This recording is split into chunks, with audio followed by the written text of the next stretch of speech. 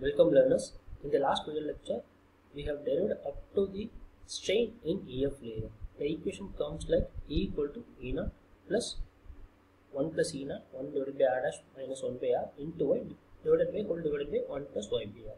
So once you calculate the strain, you can calculate stress, which is the bending stress, which is nothing but strain into Young's modulus. So in the equation 5.14, we are just going to multiply it with Young's modulus. So stress, we just multiply the strain equation by E. So why don't we stop here? Why don't we use this bending stress expression to calculate the bending stress? The problem here is, here in that equation, you don't know what is initial strain in the centroidal layer, that is E naught. You don't know E naught, and also you don't know what is the deformed radius of curvature. If you know these two things, E naught and R dash, we can stop here itself. But since we don't know, we are going to further continue this derivation, and we will stop. When we arrive, all the expressions for bending stress equation comes. So once you know the stress, you can calculate force. Since we calculate the stress for a small strip, for calculating force, we are going to multiply stress with that integral area, and we are going to integrate over the whole area. So stress into dA, we integrated to the whole section. So while upon doing that, we calculate the first term comes like integral E naught into dA. Since E naught is constant, you can take it out. So integral of dA is nothing but the area of the cross section. The first term comes like E into E naught into A.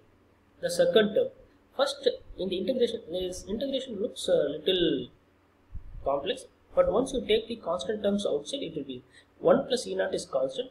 You can take it out. E you are going to multiply, and also the term radius of curvature bracket terms, it is also constant. The radius of curvature before deformation and the radius of curvature after deformation is constant, so you can take it out. So the only remaining terms inside the integral is the variable terms are y dA divided by 1 plus y by r. So the force expression is given in 5.16. Once you know the force, you can calculate moment. Moment is similar, stress into y into dA. For force, we multiply stress directly with the area, but for calculating moment, we have to multiply stress with the perpendicular distance into area. So it comes like the first term. Similarly, as we see in the force, the first term E and E naught is constant, you can take it now. Integral of y dA will come, and the second term, instead of y dA, you will be getting a y square dA. The concepts are similar. You have to take the constant terms outside and you have to integrate.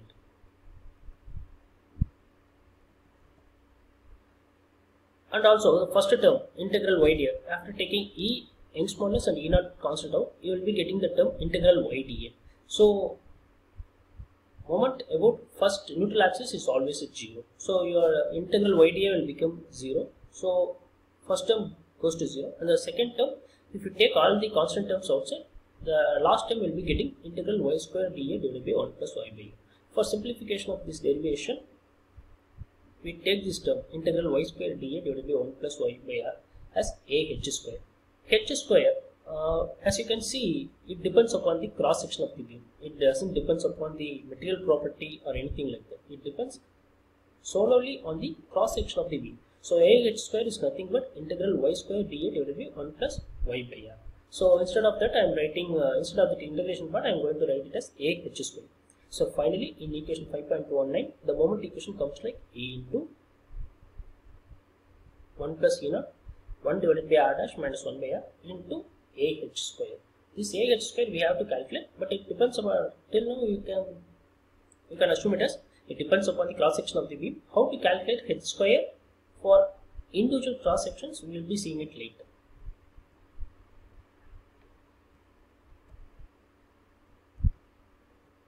So in the equation 5.16, that integration term we are going to change. What is the integration term in 5.16? Integral y dA divided by 1 plus y by r.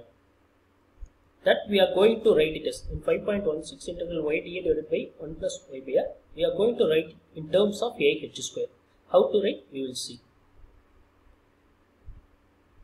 Now consider in the first, it is not y square dA divided by 1 plus y by r. It is y.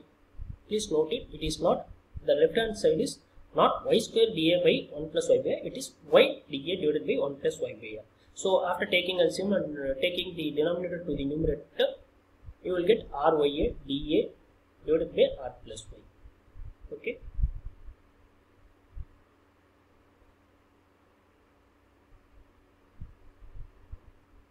So integral ry dA divided by r plus y. Here in the numerator you have to add plus y square and minus y square. So in the numerator with the ry you have to add plus y square and minus y square. So ry plus y square, in that if you take y as common outside, it will be coming as r plus y. R plus y and r plus y will be cancelling, and you will be having minus y square divided by r plus y. As we see earlier, integral y dA is 0, and we know y square dA r plus y. Just now we assume it is a h square. Just now we assume integral y square dA divided by 1 plus y by r. We have assumed it as a h square. So integral y dA divided by 1 plus y by r, it comes like minus 1 by r a h square. Minus 1 by r a h square. So for instead of this integration part, y dA divided by 1 plus y by r, in the equation 5.16, in the first equation we are substituting, instead of this integration part, we are substituting minus 1 by r divided by a h square. Minus 1 by r divided by a h square. As we all know, the transverse plane sections before bending remains plane after bending. The total force acting on the cross section must be 0. There will be compressive force, there will be tension force. Upon adding that, the net force in the cross section will be 0. We are going to use that into our advantage. So we know what is the total force. We are substituting total force equal to 0. When we are doing that, after cancelling the similar terms, we are getting an expression for E naught. So once you get the expression for E naught, it comes like that: 1 plus E naught into 1 divided by r dash minus 1 by r into h square by r. So 5.22, the expression for E naught, we are going to substitute in moment equation. We are going to substitute in this moment equation. Okay.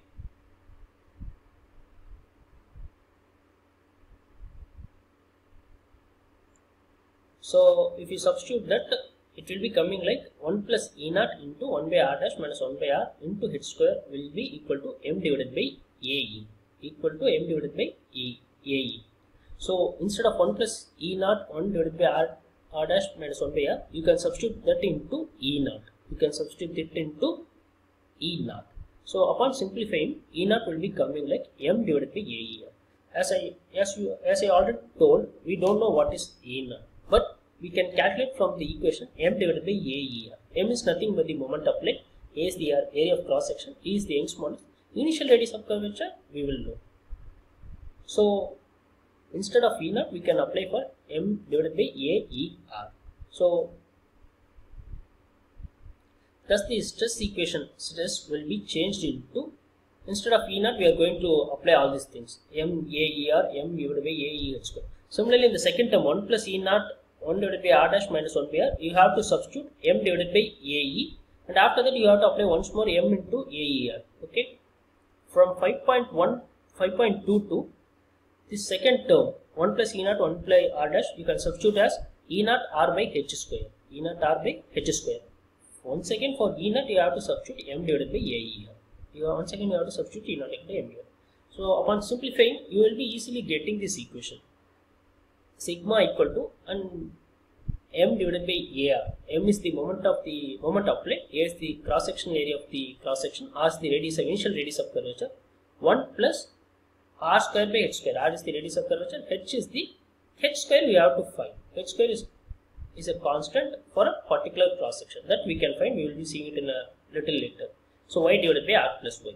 So this is the bending stress equation for the curved beams. So in the term, we know all the terms in the expression for bending stress.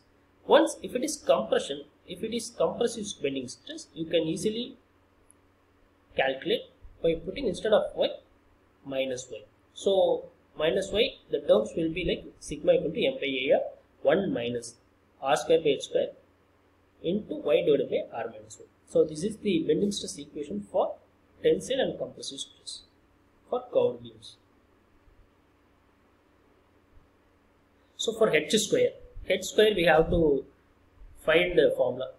H square. H square, as we already know, H square is integral y square divided by 1 plus y by r into dA. So upon taking LCM in the denominator and moving the r to the numerator, it will be coming like r by a integral y square divided by r plus y dA. So here what you are going to do is, you have to add plus r square and minus r square, plus r square and minus r square. So you will be getting terms like y square plus r square minus r square. After that, the term y square minus r square in the numerator, you have to find a square minus b square equal to a plus b into a minus b. Upon simplifying it, you will be getting the terms r by a minus, the first term will be like y dA, you will be getting a 0, and ra integral r square dA divided by r plus y. So again simplifying it, you will be getting h square equal to r cube by a integral dA r plus y minus r square. This is the general formula for h square. For individual section, we will be calculating in the coming slides. So for rectangular section, so we know the formula for h square is r cube a into 1 divided by r plus y dA minus r square. So here we are taking origin as a centroidal axis, and the limit will be varying from minus d by 2 plus d by 2. Either one side will be compressive and the other side will be tensile. So it will be minus d by 2 to plus d by 2. R cube is a constant we are taking up, and area of rectangular cross section is nothing but b into d. We are putting that. Similarly, y is the distance between where you want the bending stress and centroidal axis. So we are upon substituting all those things, limit we are substituting as minus d by 2 to d by 2. dA integral small instantaneous area. So it's nothing but b into dy minus r square. So upon integrating, 1 by ry is nothing but log a r plus y. So upon substituting the limits, you will be getting as log a r plus d by 2 minus log a r minus d by 2. So log a minus log b is nothing but log a by b. I am using that formula. We will be getting, so h square for rectangular section is nothing but r cube by d into ln of 2r plus d divided by 2r minus d minus r square. Similarly, for various cross sections, the h square values are, I am showing it here. If you want any derivation, you email it to me. I will send the derivation for every cross sections.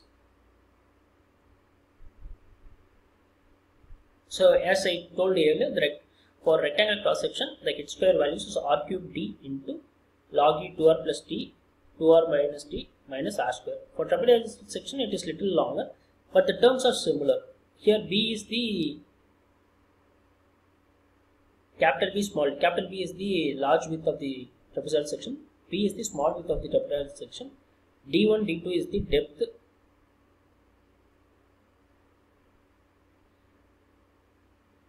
So how you calculate D1 and D2? It's given. D by 3 is B plus 2B divided by B plus B. D2 is D. It's nothing but the distance of centroid from the small width and capital breadth. So for circular section, h square is d square by 16 plus 1 by 128 d power 4 by r square. For triangular section and for T section, the values for h square is given in the slides. So once you know the h square, you can use this bending stress equation to calculate the bending stress of curved beams. So here in bending stress equation, M is the bending moment you apply, A is the area of the cross section, R is the initial radius of curvature, and h square is a constant for a particular cross section. If you use a rectangular section, it will be different. If you use a trapezoidal section, it will be different. So before calculating the bending stress, you have to calculate h square for particular section. And why is this distance of section from the centroidal axis where you need a bending stress. So the derivation is over. In the next lecture, we will be seeing some problems on curved beams. Thank you.